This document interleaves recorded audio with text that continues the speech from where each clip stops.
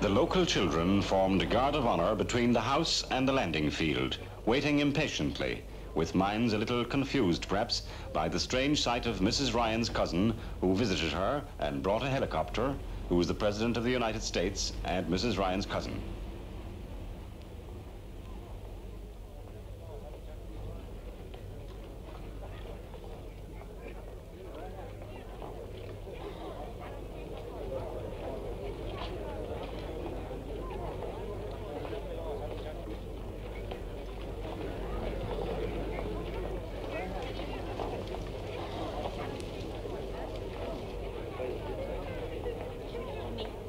Mary Ann Ryan did the honors with the silver teapot.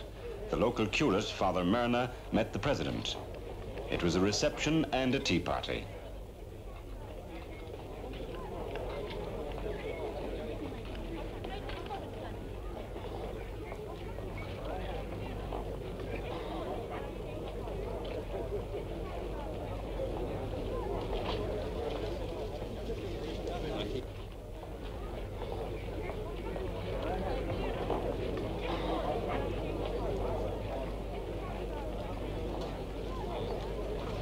Here, it seemed, it was the visitor who was at ease, inviting and welcoming all contact with his fellow guests. Nothing was too trivial to be interesting. No one was unwelcome to his attention and his time. There was no effort of concentration. There was energy and talent to spare.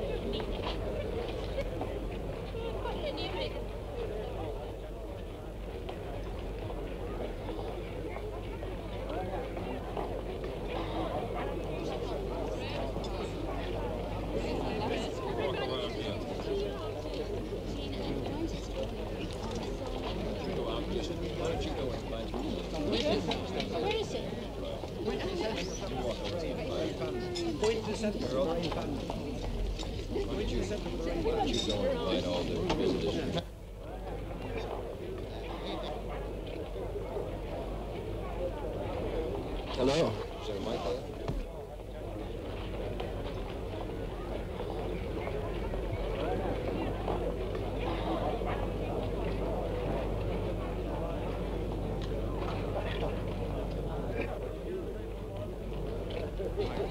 Mrs. Ryan, should we cut this? Yes, yes. Cut yourself. Yeah.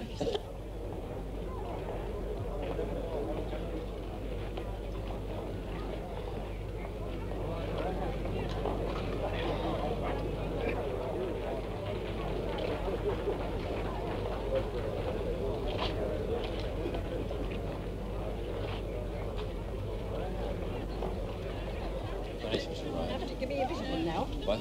Give me a piece of it now. Oh, okay, here. Thanks. Don't let him come up here, don't you? No, they're all shy. They're all shy. Oh, really? Go down again. We want to express our thanks to Mrs. Ryan, who she and her friends who cooked all this. I hope everybody who came with us from the country, the United States, all the press and everything will take something, because this was a great effort on their part. We promise we'll come only once every 10 years. And as I said inside, we want to drink a cup of tea to all the Kennedys who went and all the Kennedys who stayed. Right. Good to see you. Bye, Mr. Ryan. You've been terrific. Oh, we're not going yet. No, Mr. Aiken says we're late.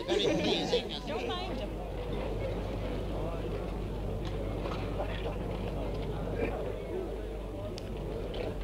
No courtesy was ignored, no kindness overlooked. Justice must be done to the splendid tea that was set out, and the newsmen, too, on a long and exhausting tour, must eat. In the midst of a family reunion, and in the eyes of all Ireland, there was still time to remember things that no one would have noticed if he had forgotten.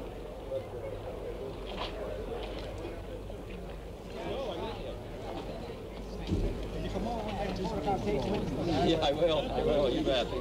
I want to get one with you, buddy.